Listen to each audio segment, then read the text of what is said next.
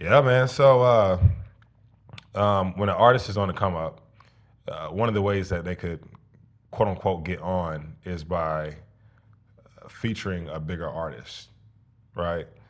Um, how would you advise artists to approach bigger artists for a feature?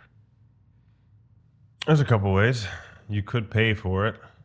I don't think it's bad to pay for it as long as you have a strategy behind it, because it's no different than a startup company Yeah, paying that's influencers right. to market their product or their merch or whatever, That's and right. that works. It's a good idea if it's a good fit If it's a for your good brand. fit, and if the bigger artist or whomever, whichever artist you're trying to connect with, also agrees to help you promote the song, because I feel like a lot of these artists sometimes just hop on the verse and then that's it. They don't, you know. Yeah, I guess it's different in that respect. So if you have a product and you come to agreement with an influencer to promote it, then obviously, like that's probably written into the contract somewhere. Yeah. Um, so I guess it depends on how big the artist is. Okay. If they're big enough where you can just use their name and that's going to get you extra views, it's probably going to be a lot more for that. That price is going to be a lot more for you to hire them, because like they're providing that extra marketing, so they're going to build that in. Okay. Whereas if you didn't build that in and you just like you knew enough about advertising that you could just take advantage of that within your ads, then I wouldn't pay for that up front. I actually would just use their name and then I'd slap that on the ads so myself, and then I'd get those people, into my own funnels, my followers on my website and Yeah. all that stuff. Yeah. So that's one way. You could just pay them. Yeah. The other way would be fostering the relationship with them. So back to the analogy of a startup looking for influencers. A lot of times startups will just send the influencers some material, some merch, or whatever they got going on, and they'll just do it for free. Yeah. And if the influencer likes it, then they may post it. You can write an email to them or a DM or whatever, like, hey, if you do like it, feel free to post it. It would Yeah. really help us out. We're a startup and all this other stuff. Yeah. Now it's best to do that as a warm lead and not just cold. So you have cold calling where it's just, you're just going into somebody's DM and you're just giving this cold message and they don't know who you are.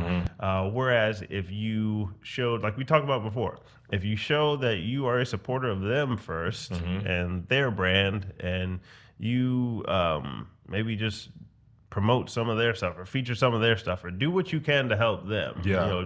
Leave really good comments, interact with their channel, and it can't just be hitting the like button. It really does have to be comments. Yeah. Or like if you have a little bit of a platform yourself, then you're like, talking about them on your platform or you're boosting them up and you're like, oh man, this song that came out from so and so was great. This is why I liked it. Give them really good feedback. Yeah. That can be your warm lead into asking them for a favor later. And again, we went over this problem in previous videos. It can't just be like you do that one time. Yeah. It's usually you do that over a month. I'll say at least a month. Okay. At least a month of being consistent, a consistent community member of their brand. Yeah. And then you can ask them for some favors, for them to wear your merch in a post or a story or a video. You think these artists are actually seeing some of those comments and interactions from, such a smaller individual who might be in the midst of other floods of comments and stuff like that? What you think? It depends on how big the person is. Okay. Like, don't go after Kylie Jenner. Like, right off the You bat. gotta adjust your strategy to how big do the it. person is. You can do this in stages. Go after maybe smaller artists with traction first, and then some small and medium size. Okay. 30,000 followers up to 100,000 maybe, or you could make the brackets whatever you want. 30,000 to 70,000 followers. This is how many times we can comment on their stuff. Okay. And then you got 70,000 to 100,000 or 150,000. Okay. They get a little more traction. So on and so forth. So That's a good tiered system That is. to start going after people. And again, like, it's be genuine. Just don't go after them just because you want something. Yeah. Like, don't just see it for what you want from them. See if you have some merch or something that is really good merch and you think the message is great and it's going to fit with this brand, or you have this product that you really do believe in and you think that their users really would like it. Yeah. Those are the people you comment on. You don't just comment on everybody. Like, Yeah. if we have, like, our brand, right, is non-explicit content, or about promoting music of all genres, but we just don't do explicit content. If we tried to make a brand partnership with an artist who literally every song they have is explicit, like, that's not a good fit. Like, Yeah. we just wouldn't try to contact that person. Yeah.